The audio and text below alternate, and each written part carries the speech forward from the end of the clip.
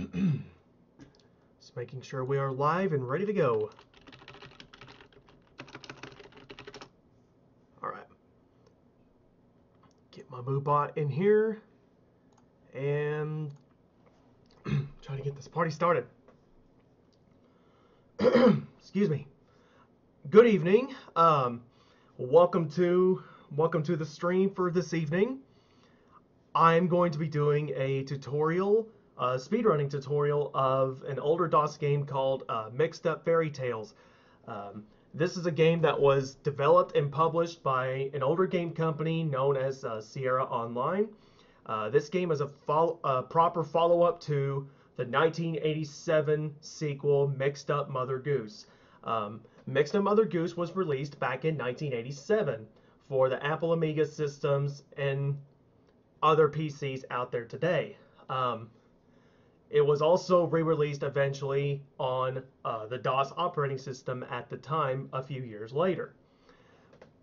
The game I'm going to be showing you tonight is going to be Mixed Up Fairy Tales, and I'm going to properly and thoroughly explain how the mechanics of the game work and how technical it can be to run it. Some parts of the game are technical to run, but other parts of it are not so much.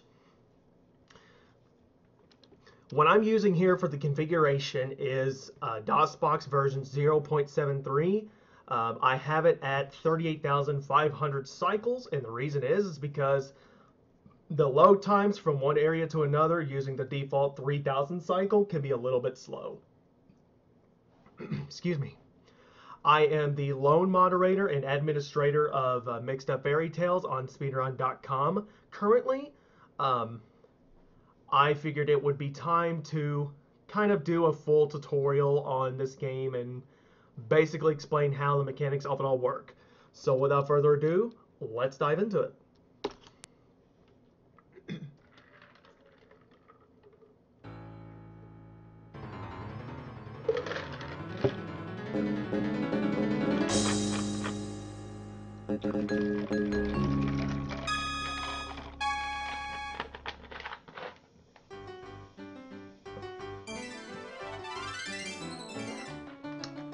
As I refill my cup here.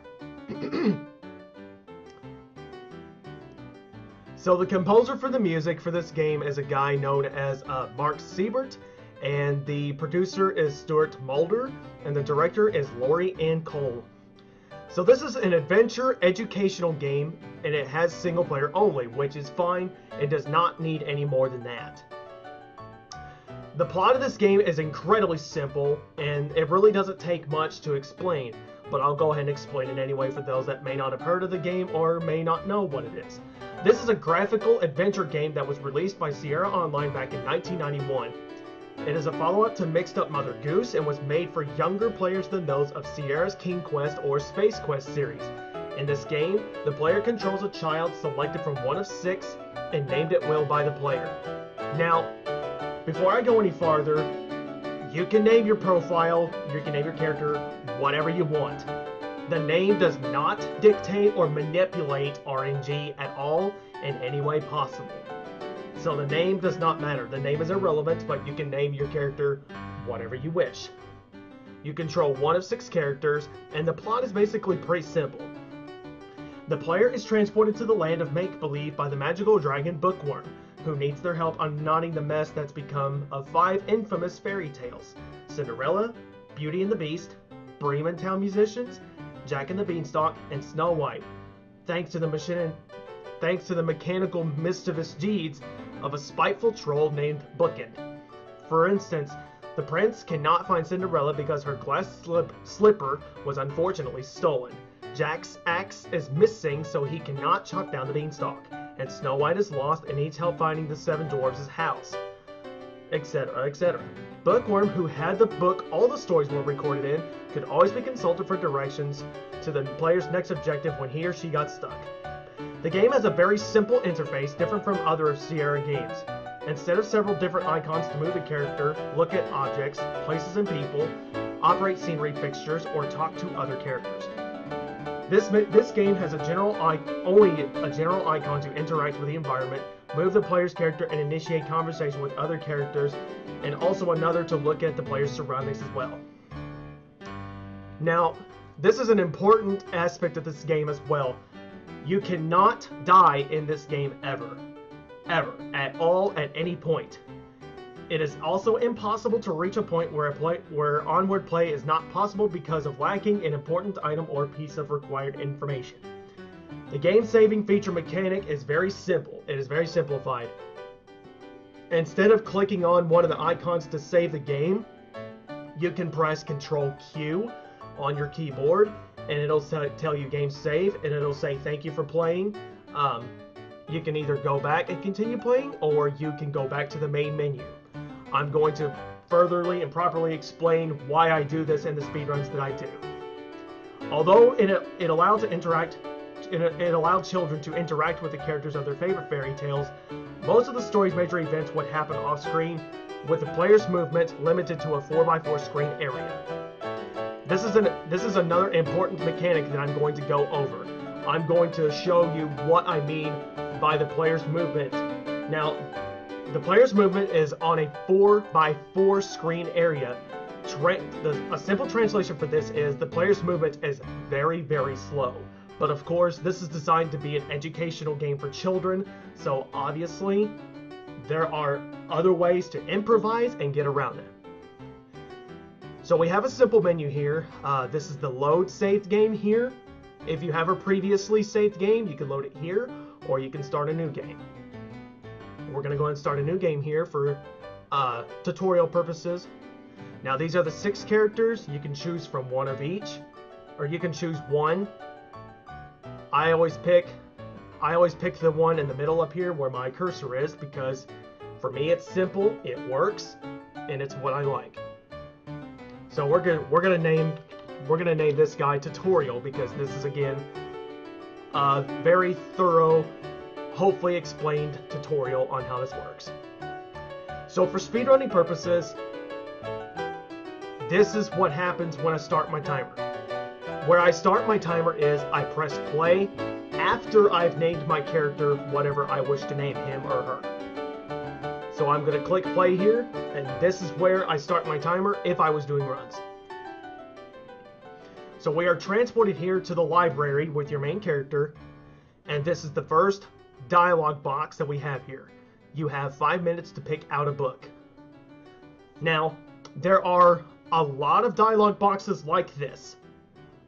One way I speed this up, and this helps me greatly, I hold down both my enter key and I left click on my mouse button as fast as I humanly possibly can. But in this case, we're just going to slow it down and simplify it.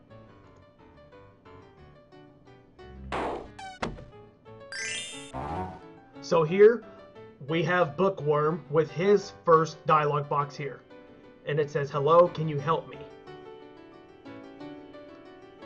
Your character's obviously surprised. Oh my god, it's a real dragon. This is the infamous dragon known as the Bookworm. He says, "I am the Bookworm, who are you?" And I am Tutorial, because this is what this is in this case. He's very excited and glad to meet you, and he requests your assistance with help of his book. "I need your help, my book is all mixed up." Pull up something here real quick. Screenshots, F10. I'll explain why I pull my fraps up here later. "Will you come with me? I want to help you, but I need to stay in the library." Your character is obviously not really sure whether he wants to go in or not, because he's worried that he's going to get in trouble by the teacher, by the librarian. But he assures us it's okay, we can go in, the book is in the library, just follow him. So we are transported to this magical land. So we are transported to this magical place. So we are transported inside Bookworm's house, and all the stories here are mixed up. So we are in the land of fairy tales. This is his home. He needs our help because someone is trying to mix up all the stories here. Now no one can read them, thanks to the mischievous deeds and the dastardly deeds of a troll named Bookin. Basically, all the tales have lost their names. The name of a story, it's called its title. His book has a list of the story titles. We must first find the place where the stories start, and we walk around until we come to a person or an animal and we initiate conversation with them. And how we initiate conversation with them is very simple, very fluid, and really straightforward. No technical stuff involved in any way.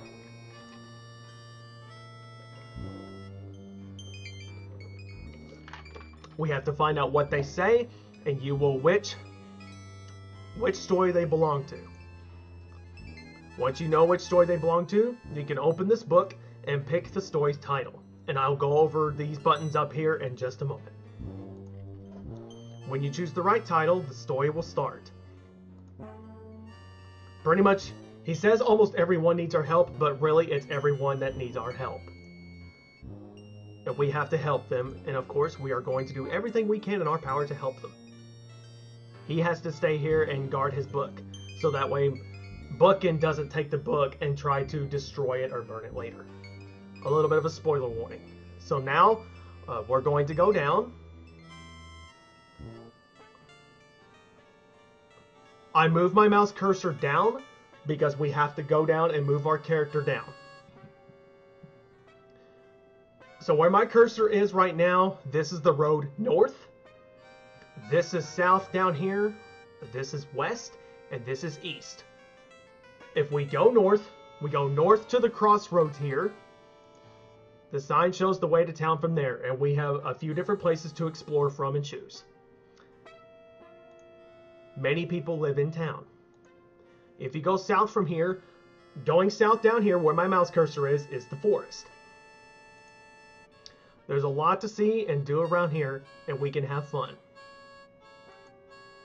Okay, before I move on any further, I'm going to explain the buttons up here. So we're going to start with this one here. The do button is basically very simple. We can move our character any direction we wish or we desire to go. The C button here, or right click, is we can see all that is around the environment. So we can see this waterfall here. This is a waterfall that flows down to the stream. This is the house. Bookworm's house has flowers growing on it. This is the birdhouse, as a home for a bird. Basically, this is very simple. These are rocks down here, obviously, and we can escape. If we accidentally right-click, press the right-click button again, and then we can move our character up. Okay, so this is the Mixed Up Fairy Tales book that Bookworm mentioned. Basically, we choose from the stories here in this book. This can be pretty tricky to do in a speedrun, especially when you're trying to crunch for saving time in every split possible. There are times where I reset due to simply going too fast, and that can happen often at times. So we have 5 stories here, and these can be done in any order that you wish or desire. I have found a path that I believe is optimal and that works.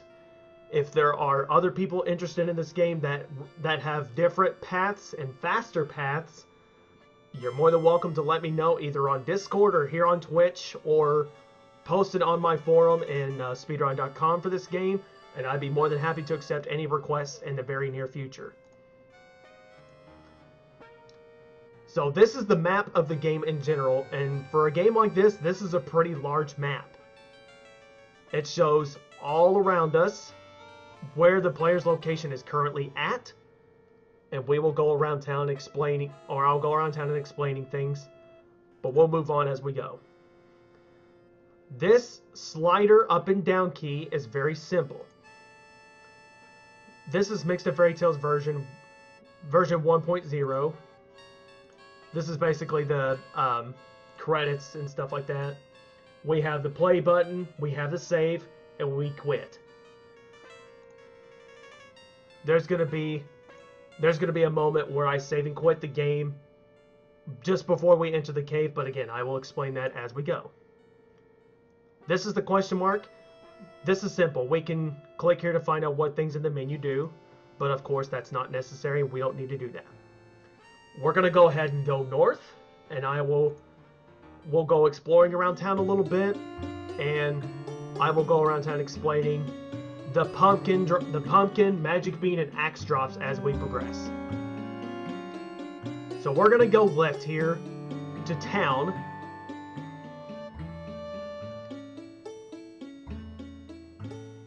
I'm gonna go either one of two directions. You can either go here, here, or up here.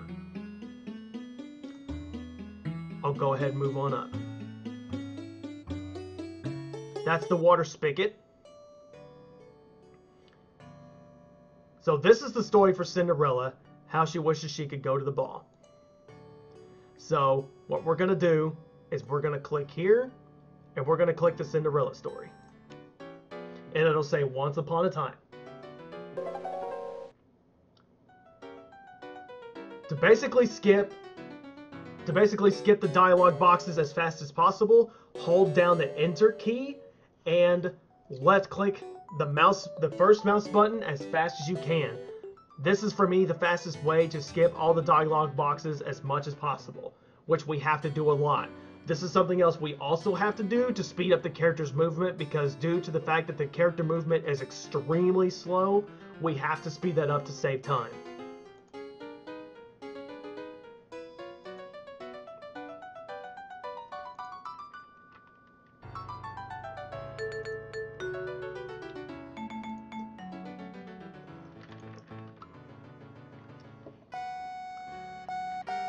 So one of the first story items here we find for Cinderella is the pumpkin. We find out here that the pumpkin is missing and we have to go retrieve it. She cannot do her magic without the pumpkin. So we are sent on this task to go find the pumpkin for the fairy godmother and Cinderella, so that way she can have a happy ending to the story.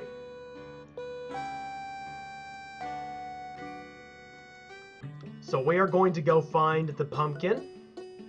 I'm going to take pictures of where the optimal spawn points for these items are going to be, and I'm going to furtherly explain why these are the most optimal spawn points for these items. But first, we're going to go find the pumpkin.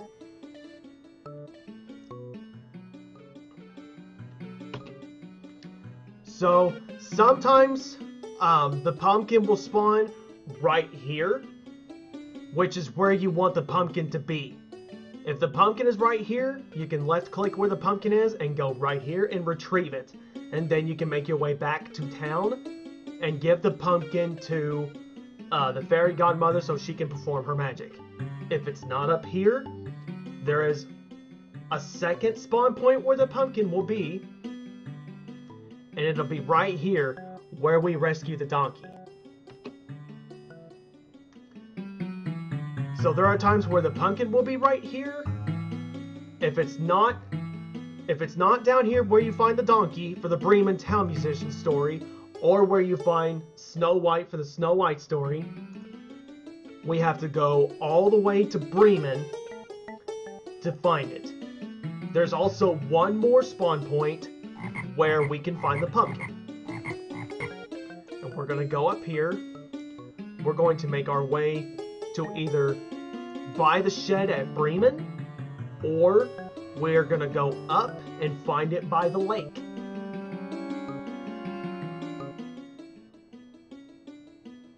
Up here is where we do part of the story and finish the rest of the story for Jack and the Beanstalk. But for now, we're going to go find the pumpkin.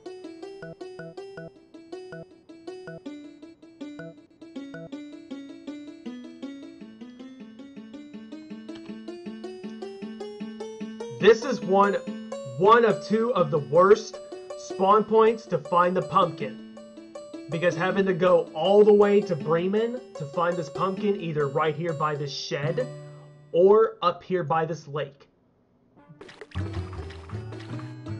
or up here by this pond, as I should have called it from the beginning.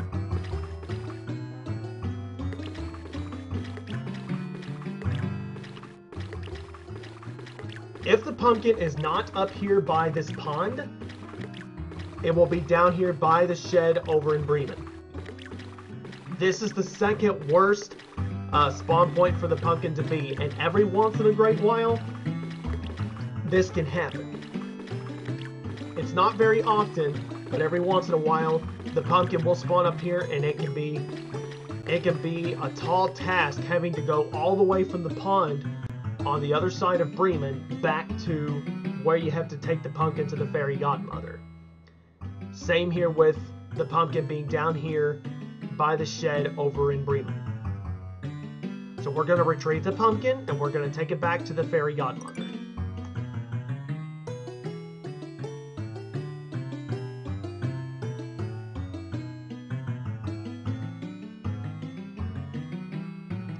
Those 2 points, those two spawn points for the pumpkin, magic bean or axe, are just a couple of the biggest reasons why I reset.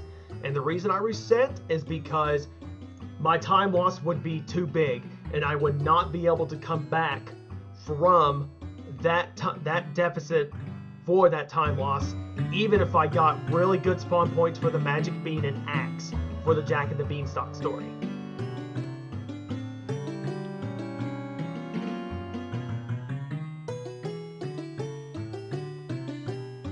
I'm going to take another picture here real quick before we go return the pumpkin to Cinderella. Right here where my mouse cursor is where you want the magic beans to spawn only, not the axe. If the axe spawns here in town, that's a reset point, at least for me, because it's too far out, and again, the time loss is too big to come back from.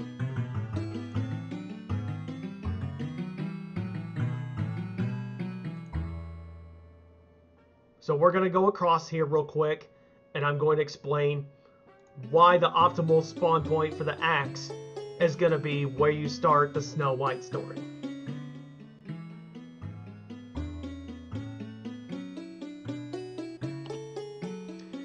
So right here where you start the Snow White story is where you want the axe to spawn at all times. And the reason for that is because it is the shortest, quickest, most optimal path to take, because you only have to go up a couple of screens and the time save is significant. It helps out very, very greatly. Another spawn point for the axe can be right here by this tree, or this also goes with the magic bean also, or it could be right down here just before you go to the cave. But we're not going to go to the cave right now. I will explain the cave as we get closer.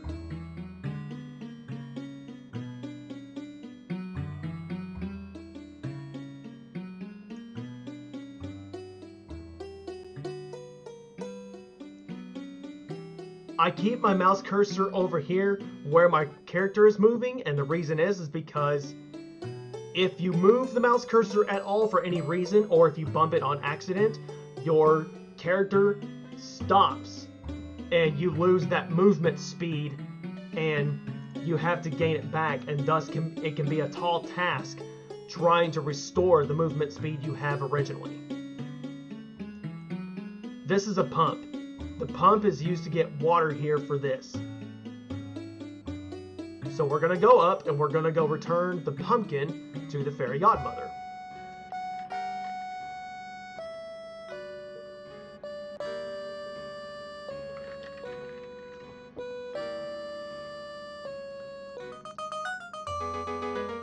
So we found the missing pumpkin, and Cinderella can go to the ball. So we're going to put the pumpkin over here so the fairy godmother can do her magic.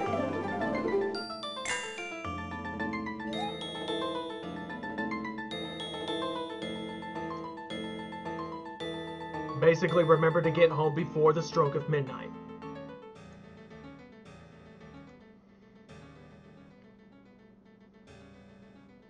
Basically, the fairy godmother tells us thank you for your help, They both appreciate it. And so now, this is only part 1 of the Cinderella story that's finished. So now we're going to go left here, and we're going to have dialogue over here with the prince. Cinderella's running off because it's before the stroke of midnight, and he's saying, please come back, don't leave. And he's like, I don't even know your name, how can I find you? He's like, look, she lost her slipper, I'll return it to her. I will only marry the one who can wear the slipper. So we see the mischievous troll named Bookin, and he's going to steal the slipper so she'll never find it, and thus she will never have a happy ending. Fortunately, this part of the story is not randomized. This only has one consistent spawn point, and it's right by the tree in the forest, and I will properly explain that too as we go along.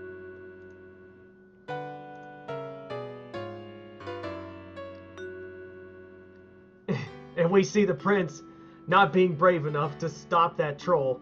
However, we get sent on this task to stop the troll from stealing the shoe, or the slipper in this case. So now we're gonna go retrieve the slipper. I go right here because the dialogue for Cinderella is smaller and shorter the dialogue box is smaller and the dialogue is shorter with Cinderella as opposed to coming down here and starting the Beauty and the Beast story. Instead of going down, we're going to go right here.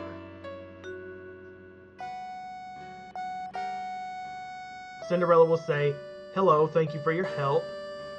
I had a wonderful time at the ball. So now, we're going to go down.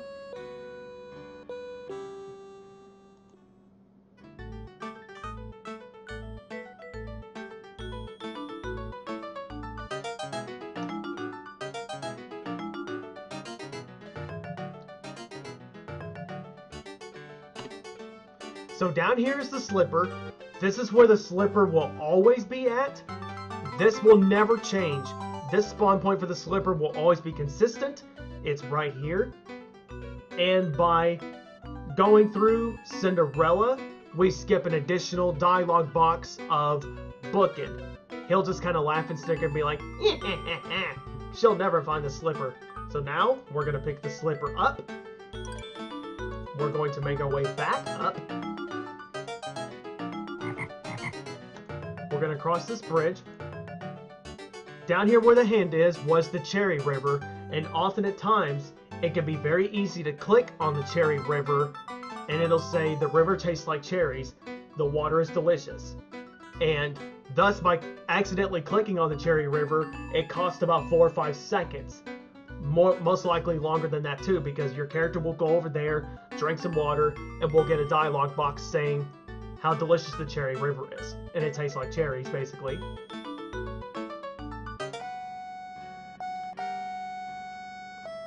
So now we're going to go back to the prince, and we're going to tell him we found the slipper.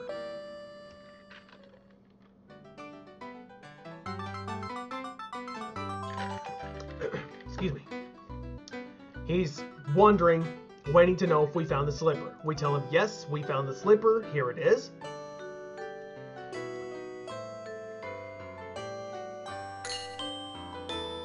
Now we're going to go find Cinderella together.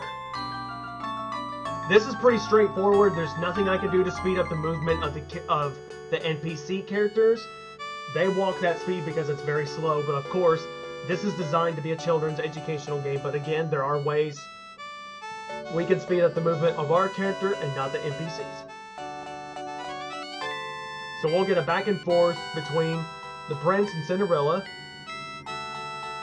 to see if it's the one he wants to marry, and it turns out yes, she does.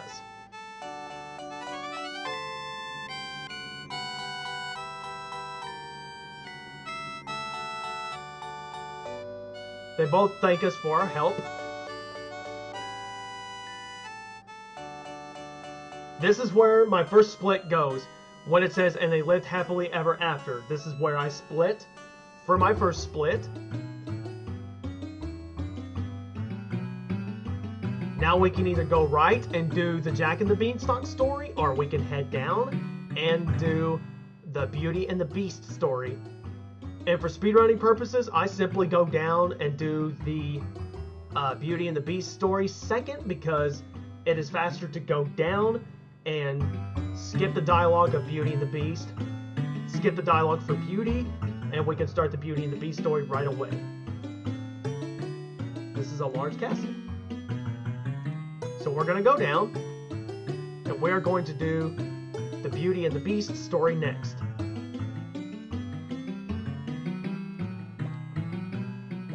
So we skip the dialogue for Beauty, and our character moves down here towards this fence, and we're going to do Beauty and the Beast.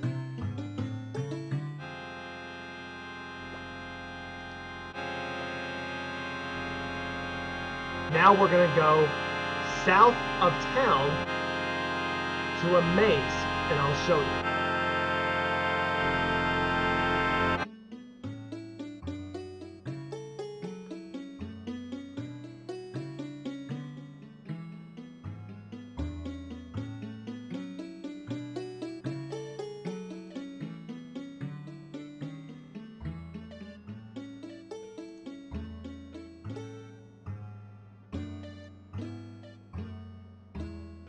So down here is south of town. To the left of us here is the house for the Seven Dwarfs story for Snow White. To the right here is going to be the Beauty and the Beast story. Here we see Beauty's father he's wanting to find the rose now to transform the Beast back into a prince again. So now we're going to go through this gate. And this is the maze this is one of the mazes we go through, and then the real maze will be just right up here. So I click right up here and move my character here. What you want to do for this, while you're going through this maze, let go of the enter key. Do not hold down the enter key, because if you do, your character movement will slow down and be inconsistent, meaning you're going to lose time and the movement speed of your character. So we're going to click this rose here, and your character will automatically walk to this maze, find the rose, and then we're going to click back down here so we can get out of the maze. Once we click here, this is basically a waiting point, and I can relax here for a little bit and rest my fingers and arms. And no, I cannot speed up the movement speed for my character in this maze, simply because that's how the program is intended that to be for this maze. So now we're going to head back down and out of the maze.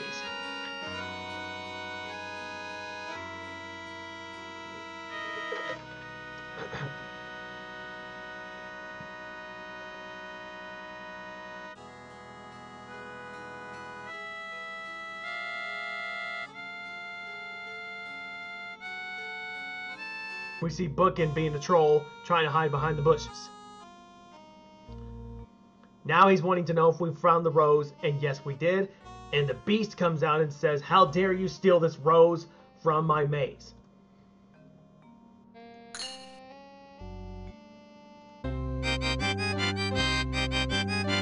Now he's all mad because we stole the rose from his garden. He basically treats us as guests and gave you gifts. Then we somehow betrayed his kindness by supposedly stealing from him. And he's like, "You shall pay for this." Now he's kind of pleading for his life, saying, I'm sorry I took your rose." He needed a rose to give to his daughter Beauty. He's like, "How dare you steal a rose from my daughter?" She's a very kind daughter, very sweet. All she wanted was the rose. He didn't mean to offend him and make him mad. Then he's like, "You're gonna bring me your daughter or else. I shall take her, you shall be free."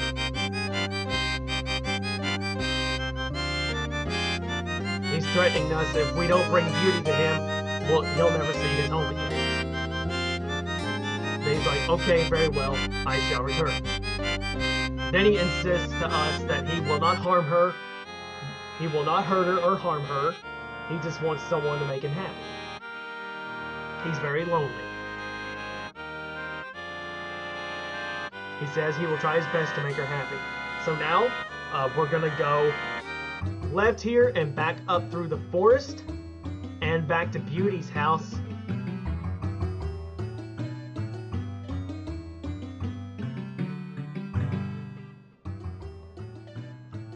So here we click on our character here, and he's asking Beauty, what's wrong? What's the matter? And she's obviously frightened. She's startled by Bookin jumping out at her and trying to shoo her away so the story can never have a good ending again. So she offers us to go with her so she won't be frightened by the troll.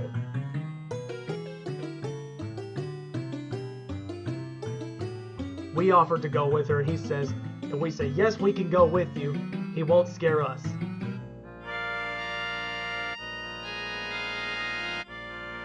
And I move my mouse cursor down here, and the reason is so we can retain our movement speed. Now we can be brave together, and so we'll get a little bit of dialogue back and forth between, do you like the beast? And he's such a good friend. And they have a lot of fun together.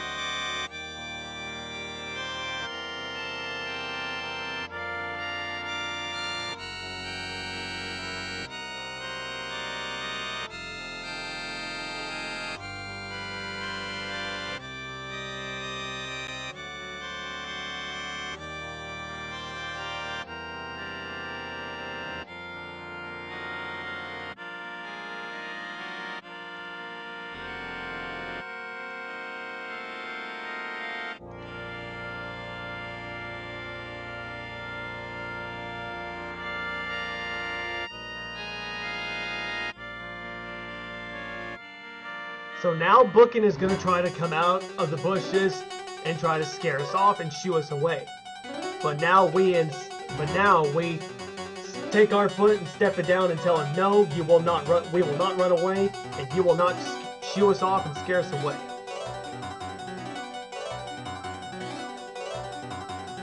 He's like, arr, I'll try to get you both.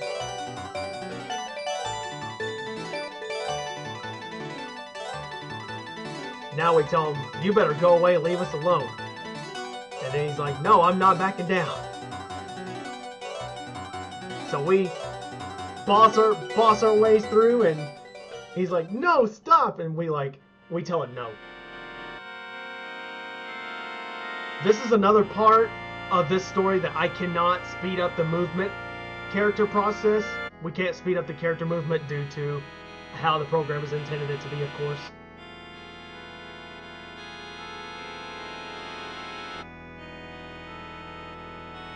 So she's going to make her way to the beast, and we're going to get a happy ending here after all, after a few select dialogue boxes.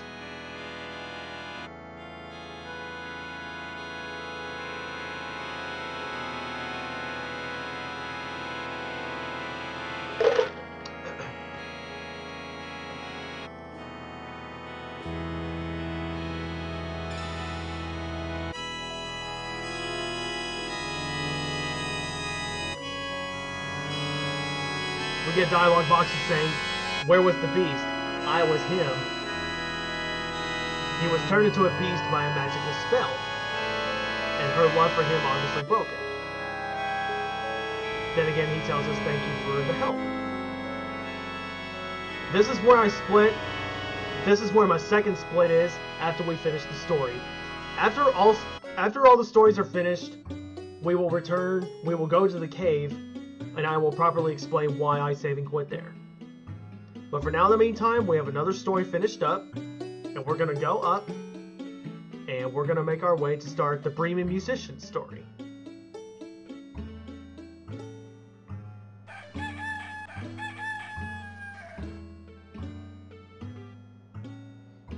Here we have dialogue with the chicken. He's saying, run away, run away.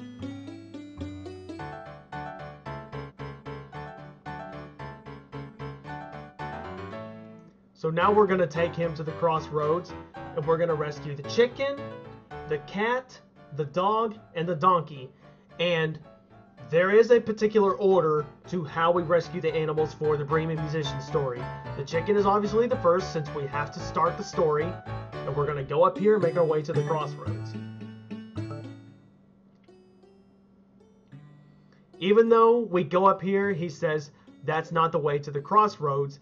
This is still the fastest route possible, since we can skip this dialogue box, and we can skip 2 dialogue boxes here, the one I skipped and then this one here. It is just simply to the right here, and we go here, because it is the fastest way possible, and the most time saving possible. He'll say, okay, this is the place. He says, where is everyone? We were all supposed to meet here.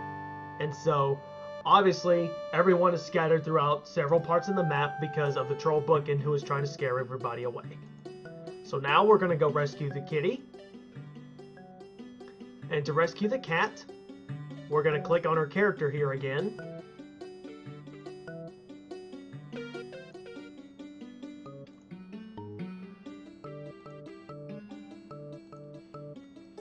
Obviously, they are scared of Bookin because he's a troll. He's a little bit of something of a bully.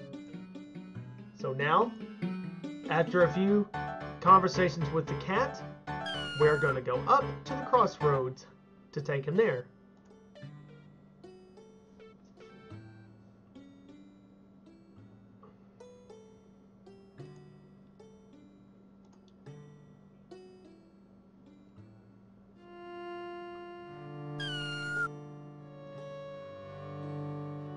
I see both of you, but I did not see the donkey or the doggy too. They didn't see him either, so obviously we both know where they're gonna be. So next we rescue the dog, which is down here by this tree where I mentioned the pumpkin would spawn earlier. The reason I moved my mouse cursor over here to the right or to the left where it is because so I have to retain the movement speed for my character so I can keep it consistent. Any slight movement of it derails it just by that much, and it doesn't take much to do that. So in order to rescue the dog, after we go right from the crossroads, we can go down here, which is faster.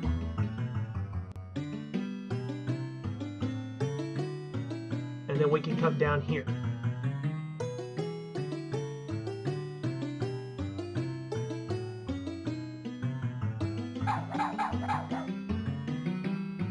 The dog's like, ruff, ruff, you cannot scare me. So we skip this dialogue box, click the character again. This is Scott the dog. He obviously barked at us and he thought we were he thought I was Bookin, but it turns out I'm actually a character that's going to help him out. So now we are going to make our way back to the crossroads. And he's going to go sit by the tree and wait for us until we go and rescue the donkey.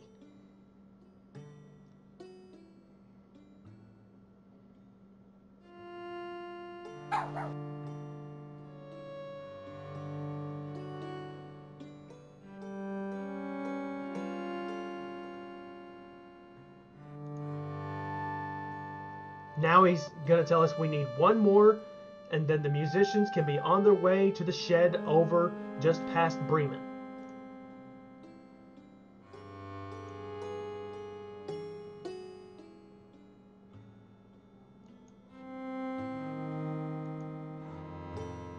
So now we are sent on one final task for this story, and that is to go rescue the donkey.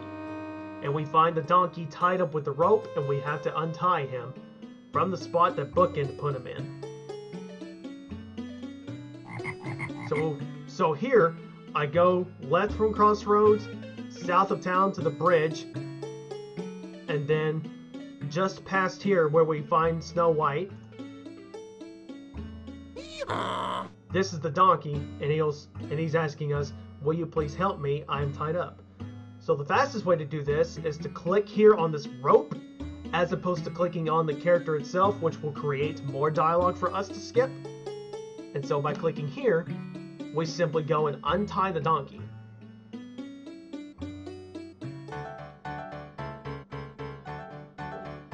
Now he's lost, and we have to show him the way to the crossroads. And we're going to make our way back up.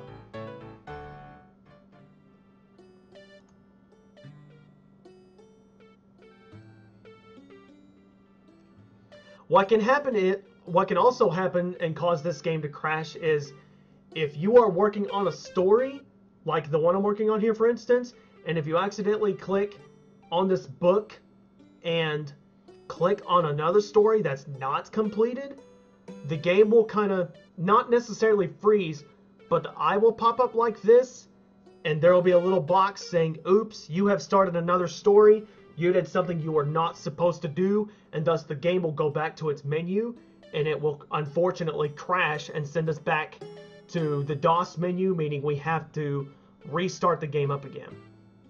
And before I continue any further, I'll be right back. I have to make a restroom run real quick.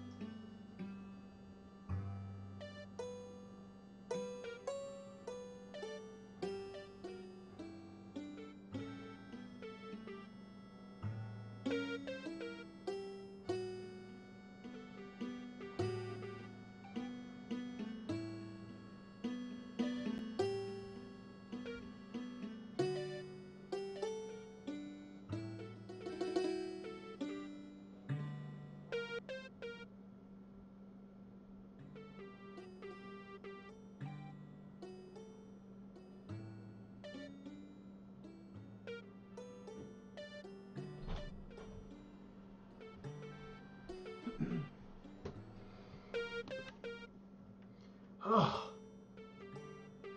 that's much better. I apologize for the short delay.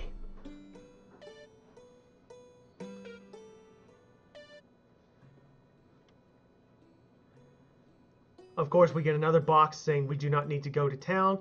The crossroads is nearby, but we go up to town, and the reason is because, again, that is the most time-saving path possible, and we don't have to go through Bookworm's house. Now we're going to get dialogue conversations between all the animals here, starting with the donkey.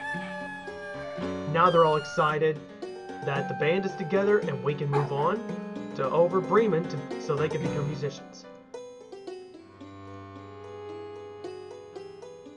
So I'm going to keep my mouse cursor once again to the right completely, so that way my character movement speed does not slow down, because that can happen if it is moved, even if it's by a slight amount.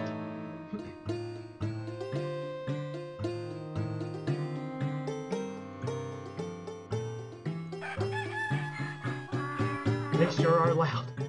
And yes, they are. Now we can move on. And we go to Bremen Town.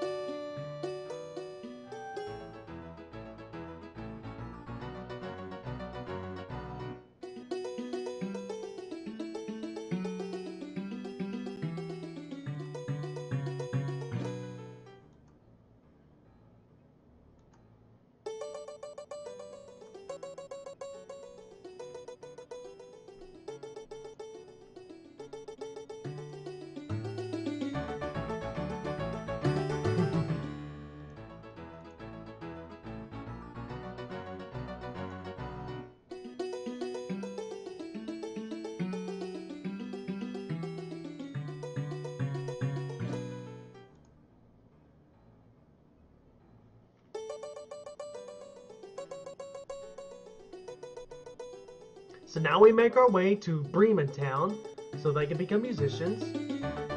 And they're wondering where the road went. And unfortunately is blocked off. So they're going to rest here. And the house does need some fixing, obviously. But they can seem to make it work, apparently. There's a window over here that we look at. And it turns out there are a couple of people in it that are robbers. These two NPC characters are the bad guys, and they have stolen money from the town, and they are rich. They stole not only money, but food as well. These two guys are robbers, and they're going to try to rob and steal as much as they can. But however, due to our presence, which they're not aware of, we're going to shoo them off and scare them away.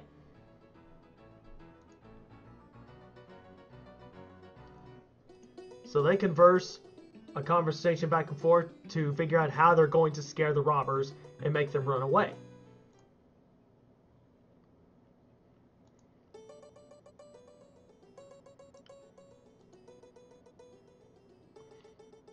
Obviously, the animals have no idea that they're actually robbers, and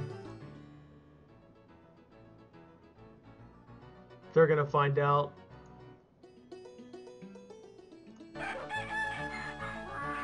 See, they're rolling their eyes. They're worried, like, oh no, what is that? It must be a monster, but it turns out they're just the animals for the musician story.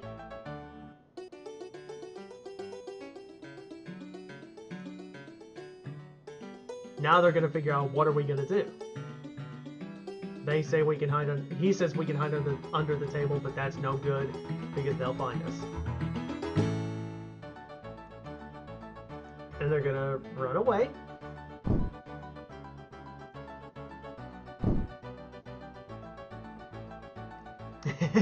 And they rejoice. They're like, oh yeah, look at them go and run.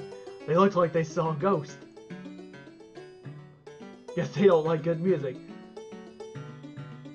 And they'll never be back again because we scared them away. Our character deduces, he's like, you know, I think they were thieves.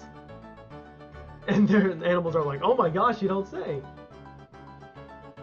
And yes, they stole all their food and money.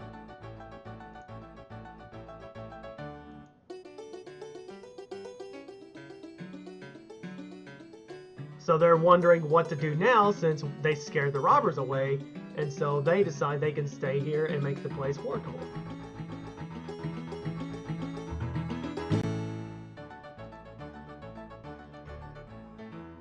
And so they all sing goodbye, and then this story is completed. Again, there's nothing I can really do to speed up the character movement whenever stuff like that happens. So I'm going to click... For speedrunning purposes, I click right around here, because if we click down here on the rock, we see something called a newt. So we click either up here or down here. I let go of the enter key just before I get around right here, because that way, if I'm still holding the enter key as we approach the Snow White story, I will open this book up too fast, and I will miss my opportunity and chance to click on the Snow White story, and thus costing me a few seconds, which can be very costly in a world record pace run or a PB potential. So we're going to go down, and we're going to start the Snow White story.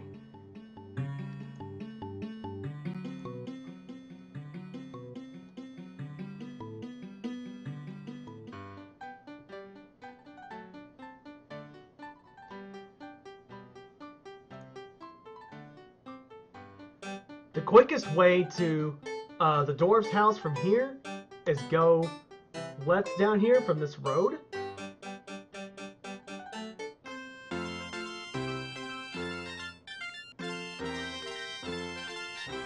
And Bookin is curious as to know what happened to Snow White. And she explains that Bookin got her lost, so she can't find a way back to the dwarf's house. So now we're going to go down here, and through this road to the forest.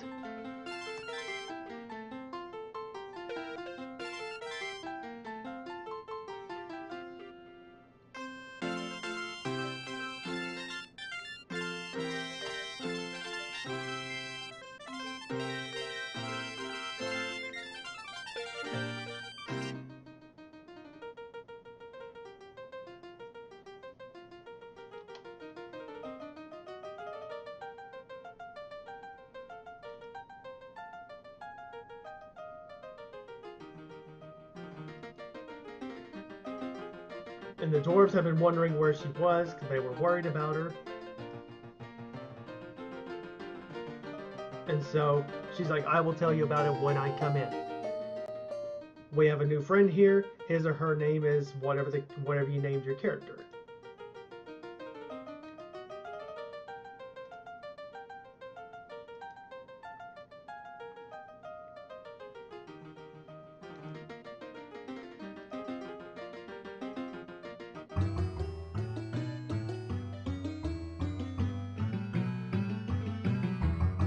And so now we go left here again, and we go up this screen and then up one more.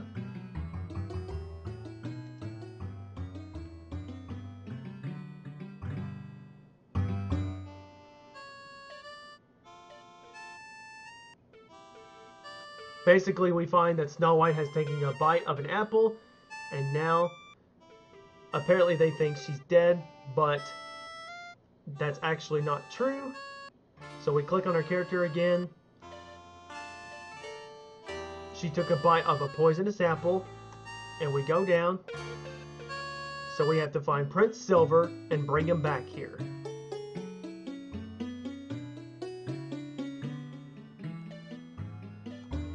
And so we find Prince Silver here on one screen over from this one, tied up on a tree because he obviously thought it was a game. And it turns out it was not a game.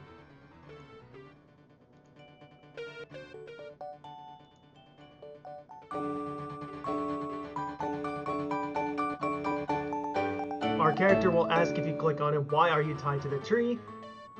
Because he obviously thought it was a game, and it turns out he was actually tricked by the troll bucket.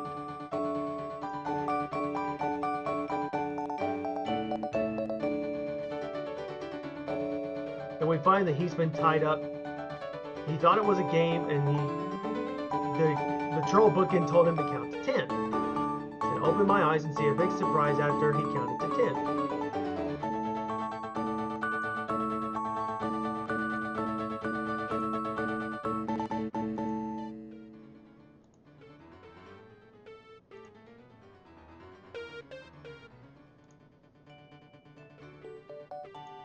Now he's mad that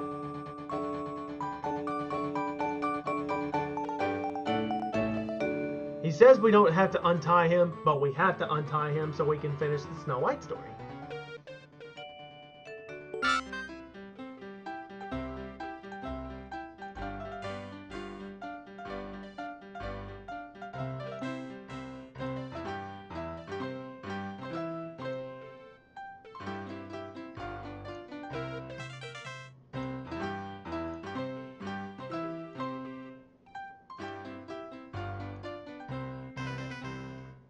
So we can get additional dialogue by clicking back and forth with the characters, but since this is a tutorial, I'll actually allow the extra dialogue and stuff just for dialogue purposes to make it more interesting.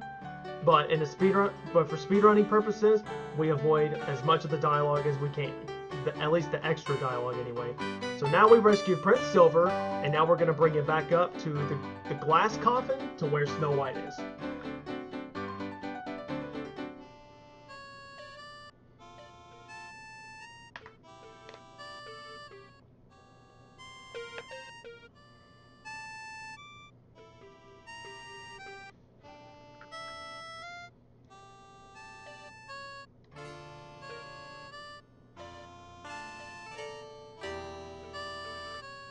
He's not sure whether he should kiss her or not, but our character insists that he does, so she can be brought back to life to break the spell from the poisonous apple.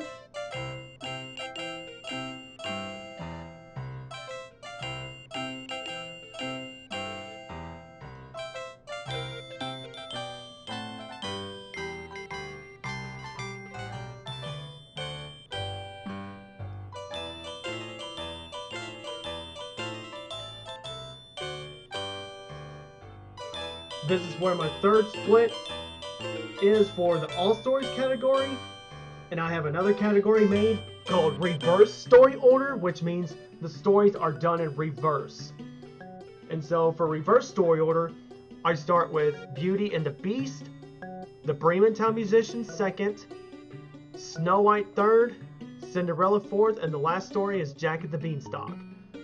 So now we're going to go up, and we're going to go talk to Jack to start the Jack and the Beanstalk story.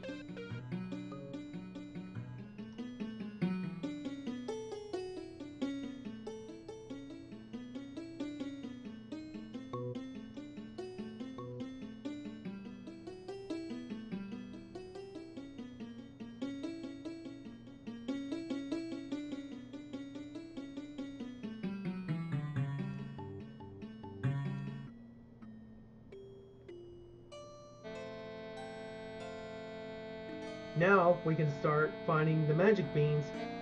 His mom is mad at him because he traded the cow for some magic beans.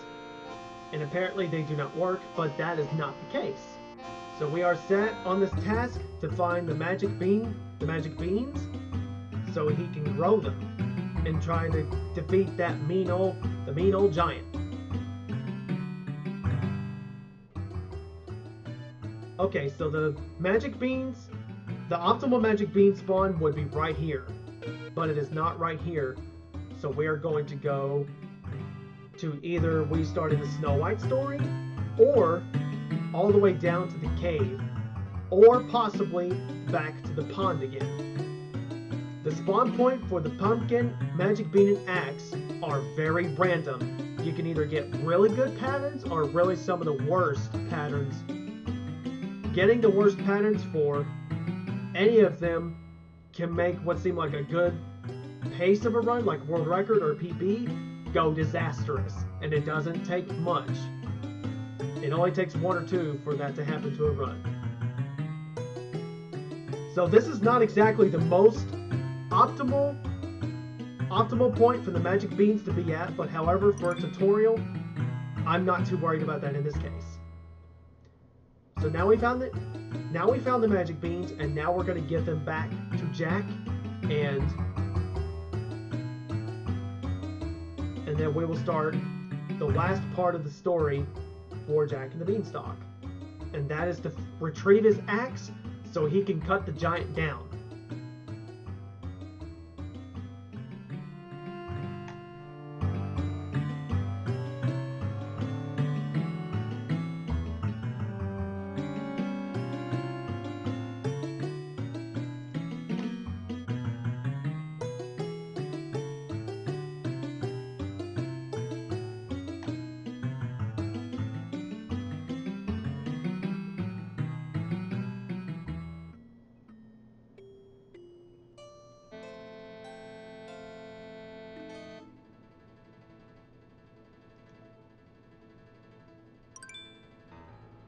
Now we have found the magic beans for him, and now he can plant them.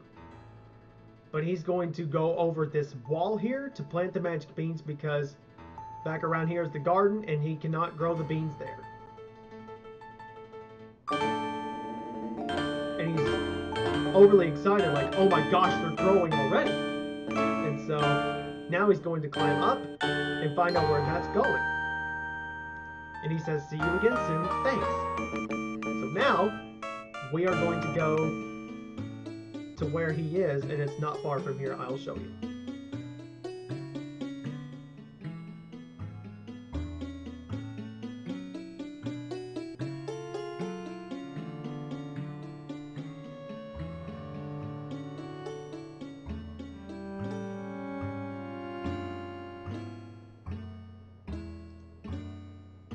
So we're going to go up here, And we're going to get more dialogue with Jax. He's worried, saying, "Oh my gosh, the giant's coming."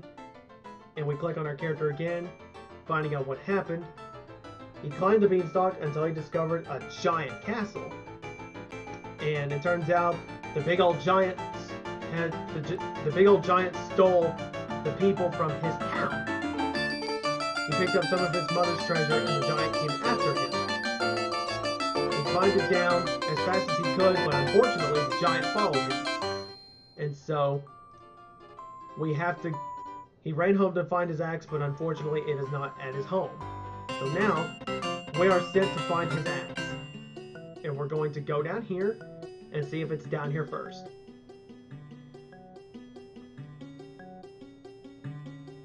Okay, it's not down here. You want the axe to be spawned right here for speedrun.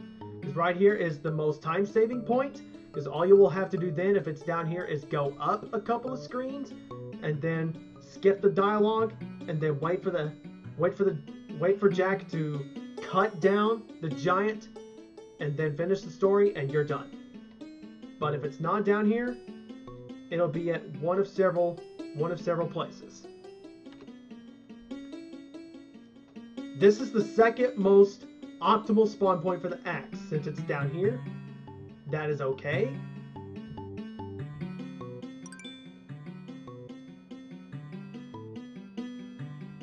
So now we're going to take the axe back and give it to Jack so he can cut down the giant and not necessarily kill him, but make him unconscious again.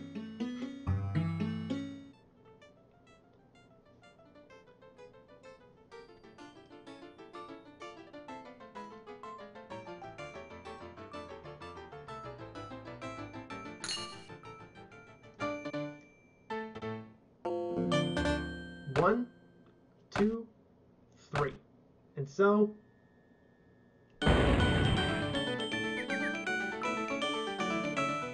the giant will never steal anything again. And so now he says my mom and I will have our treasure back. And this is where another split here is made.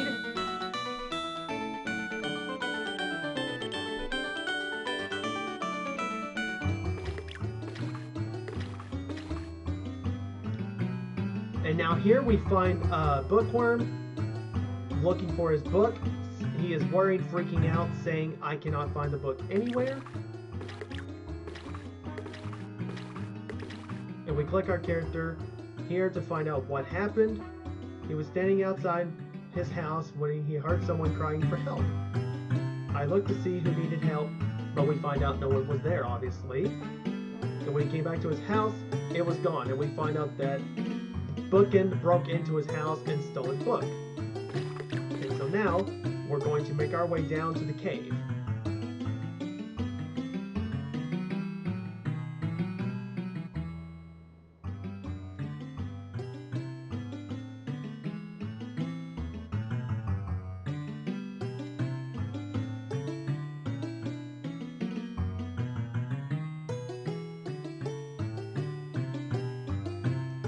Okay, so down here is this cave. We go in here, and here is the cave. But before I go in the cave, I'm going to save and quit here, and I'm going to properly explain why I save and quit just before I walk in the cave.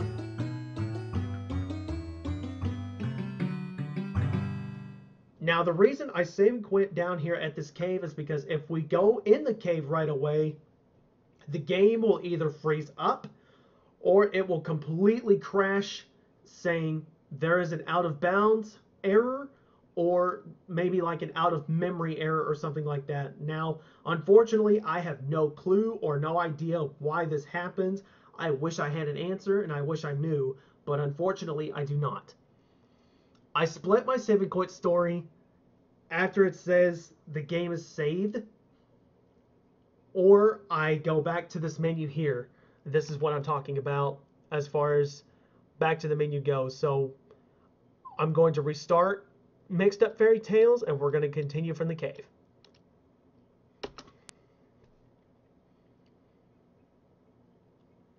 I do pause my timer After that split is done, and that is okay, you are absolutely welcome to pause your timer, your split program, whatever you use, after that split is made, so you're not having to wait, so you're not having to stall more time for a world record run. That is completely okay with me. Whatever split program you use does not matter. I'm not going to demand that you use one particular split program, but whatever you are comfortable with for doing runs. If you're doing practice runs, you will not need a timer if you're just practicing the game or the mechanics of how the game works. So now we're going to load our saved game again. And we're going to go here, play save game. And you will resume your timer after the first click, left click. Once you get movement of your character going, you will resume your timer, and we're going to go in the cave. Here we find Bookin in the cave, going to burn this book. Now he thinks he's all that, and this bossy beast saying, "I have this book, now no one will ever read it again." And we try to reason with him, but obviously with trolls you cannot reason with them. He's like, "Don't come near me or I will burn this book and throw it into the fire." Then I might do something mischievous to it. And we try to plead with him, but obviously that doesn't work. And we have to scare him into giving him the book again back to Bookin so he can, or not Bookin, Bookworm, so he can have it. Now he's gonna try to throw the book in the fire pit here. And now we say, "Bookworm, come quickly. We found out where the book is."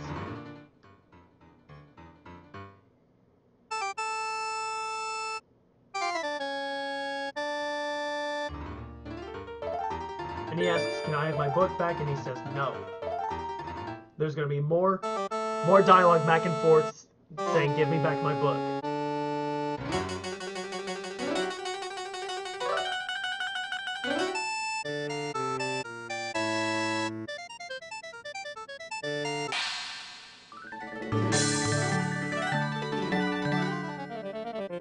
Now, this is where Bookworm gets really mad and goes beast mode on Bookin, scaring him into giving us the book again, so I can give it to Bookworm and he can have it again.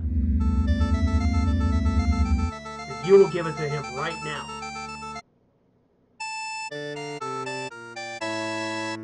And now he sees what kind of a threat Bookworm is when he's mad. Now he's like, "Don't hurt me here, take it."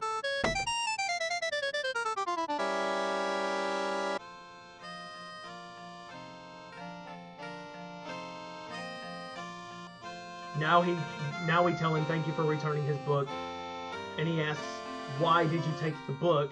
And then we learn that Bookin cannot read, and so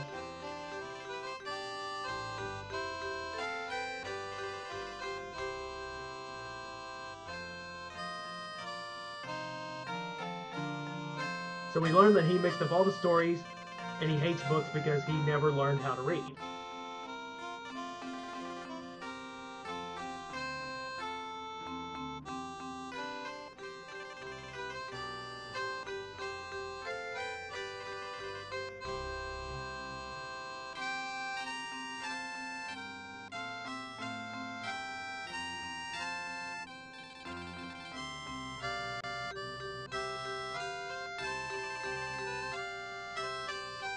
So now, since now we are done with the stories, we are now going to be transported back to the library.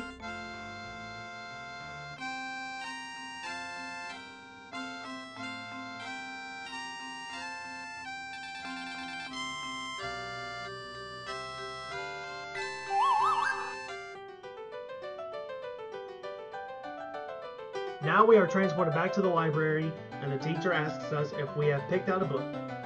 And we tell her, "Yes, I found a great book." And basically, and you live happily ever after. Now, My final split is when this little scroll pops up when it says the end. The very frame it pops up is when I split my timer. And I know it can be tricky to split because it can be a tad late. Like a lot of the runs I've done, my splits have been very late, just simply due to missing that spot where you split for the final time of the run. And so we sit here through the credits. It's not very long. Or if you do not wish to see the credits, you can press Control Q again, and you can simply stop playing it, and that's it. So that's it. I'm going to go ahead and cut my stream for tonight. I hope this tutorial was helpful. If you have any further questions, anything that I have not covered in this pretty long tutorial, I would be more than happy to go over anything or discuss certain tips or strategies that might help me or influence other people that want to run this game. If there are runners that are interested, you can definitely let me know, and I am definitely open to any suggestions that other people may have. So I'm going to go ahead and cut my stream for tonight. Thank you to those that tuned in and watched it. I appreciate it. I will be back again next time very soon.